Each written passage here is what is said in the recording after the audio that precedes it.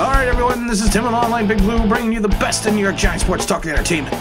Oh, my head hurts. That was an interesting game yesterday, you know, and like they still say, defense wins championships, and Tampa proved that, and everyone knows I have an affinity for Tampa Bay, considering that I work there, and I actually worked there the season after the first Super Bowl. And I was there for the 2 losing seasons before they went back to having a winning season. So I'm very happy for Tampa, happy for Tom Brady. It's one of those things that, was it Belichick now, or was it Brady that's responsible for all those championships in New England? Oh boy, you know, I drank a little too much there last night. That's, you know, it's one of those things that, I don't know. My head just hurts today. But I wanted to talk about now that the season is over, we can talk about free agents. We could talk about the draft. We could talk about who we should sign and who we shouldn't sign. And the wide receiver position, of course, is going to be the position of need for the New York Giants, and either via the draft or, of course, free agency.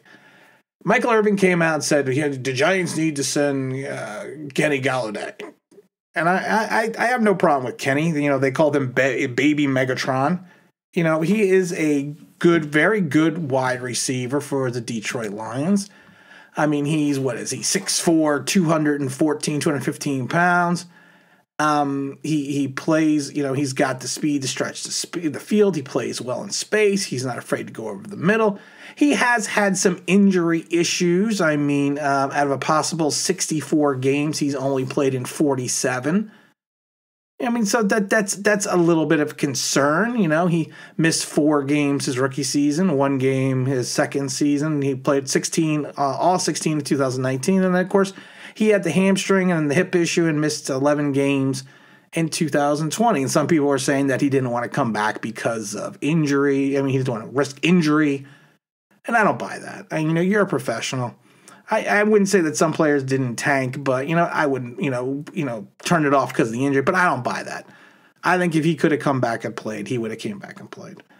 But the question is, I don't think this is the guy the Giants should sign. He already allegedly turned down $17 million a season at the beginning of the year for Detroit. So, you know, he's looking for that big money push. I mean, if that rumor is true, so what is he looking for? $19-20 million? I'm sorry, if you potentially could have played in 64 games and you played in 47, I'm not impressed with that. Yeah, you're a big target, but you're also going to be 27 years old. He came in at a later age into the league. He came in at 24 years old. When most guys are coming into the league at 20, 21, 22, this guy came in at 24 years old. So if you sign him to a 5-year contract, let's say, by the time you get to year 5, he's going to be 32 years old. And that's an issue for me. I don't like that. Yeah, is he the big target Daniel Jones needs? Sure. Is he has the speed to stretch the field and open up the holes for Saquon Barkley? Sure, 100%. But I don't see him as a potential fit if he can't stay on the field. Think about it, though. 64 total games he could have played in, and he played in 47. I'm not saying that he is injury prone. All I'm saying is that has to be a concern for a guy that you are going to give a lot of money to. And then, honestly, if you look at his catch percentage, which is the percentage of the times he catches the ball from the amount of times that it was thrown to him, you're looking at a guy with a 58% catch percentage. That means he catches the ball 58% of the time. His highlight was last year, which was 2000. I can say last year now, which is 2020, at 62.5. So I'm not overly impressed with that catch percentage either.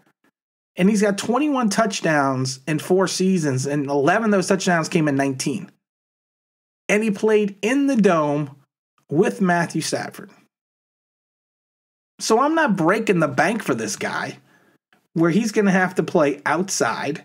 Yeah, I know he played at school in, Northern Illinois. So he played outside. But his most of his numbers and his big games came within the Dome. So I can't see taking that risk. Now, one of the players I would take a risk on, and I don't think it's a risk, it's going to be Chris Godwin of Tampa Bay, the champion Tampa Bay Buccaneers.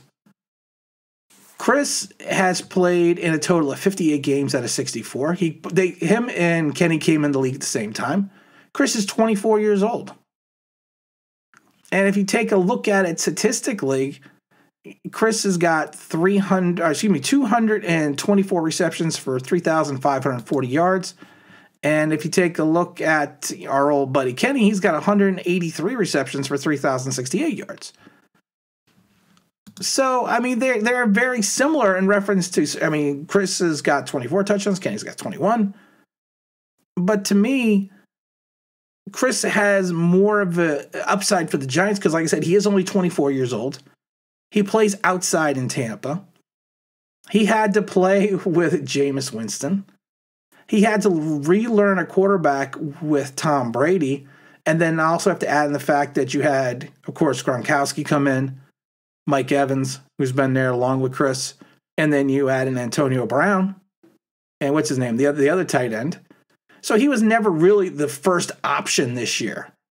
He was more the first option in 19, where we had 86 catches for 1,330 yards, 33 yards, and 9 touchdowns. He was more of a first option. But what really gets me about Chris, when you throw him the ball, he catches it. His catch percentage is 68.7.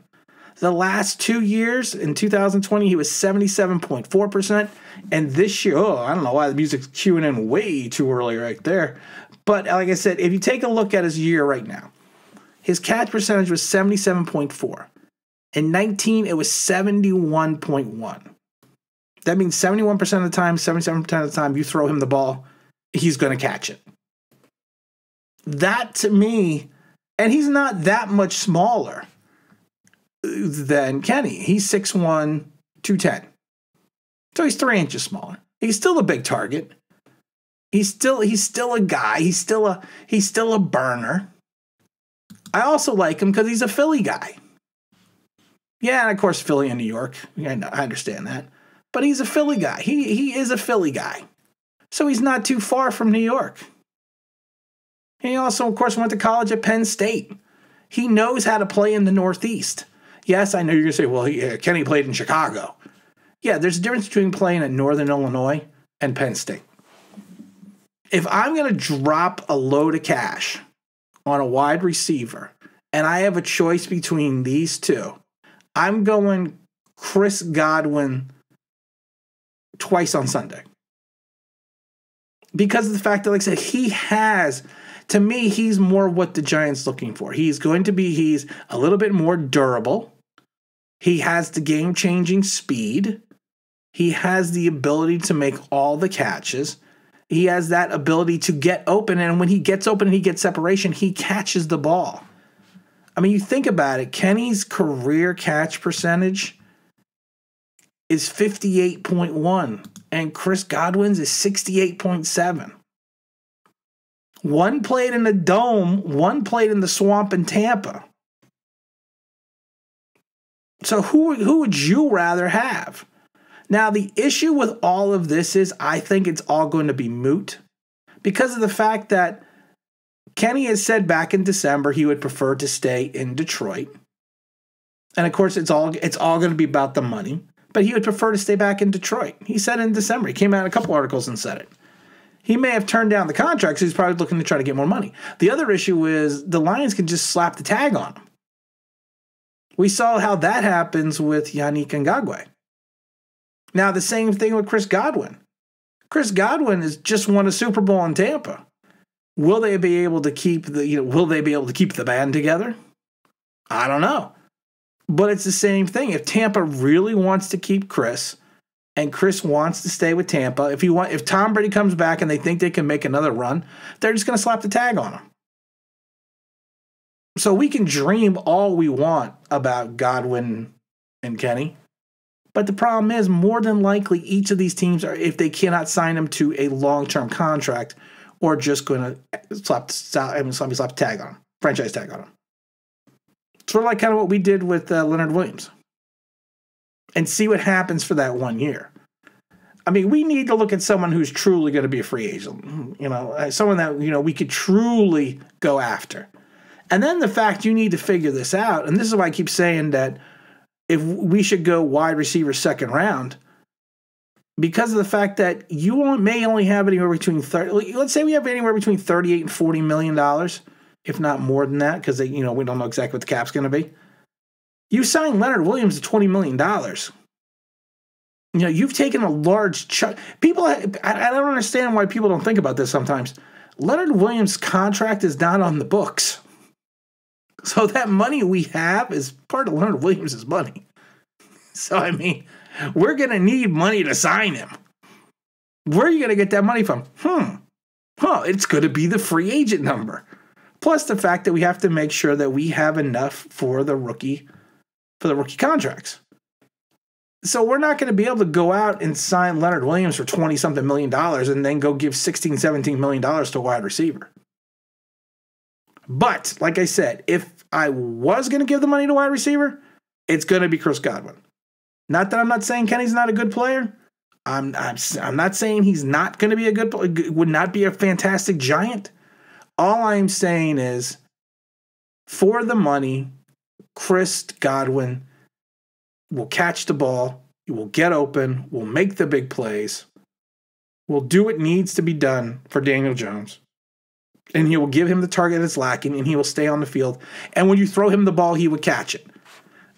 When there's a 10% difference in catch percentage, I get very worried about that. And when your best season, like I said, is 62%, and the other guy's best season is 77, Chris Godwin's worst catch percentage was 61.8%. Kenny's worst catch percentage was 58. And he had 2 seasons, 56. And that 56 was during his big year in 19. And like I said, I'm not going to drop this money on a 27-year-old when I can drop this money on a 24-year-old. And again, this is Tim with Online Big Blue, bringing you the best in New York Giant sports talk and entertainment. And as always, if you could subscribe, if you could ring that bell, you know what it means, that'd be awesome.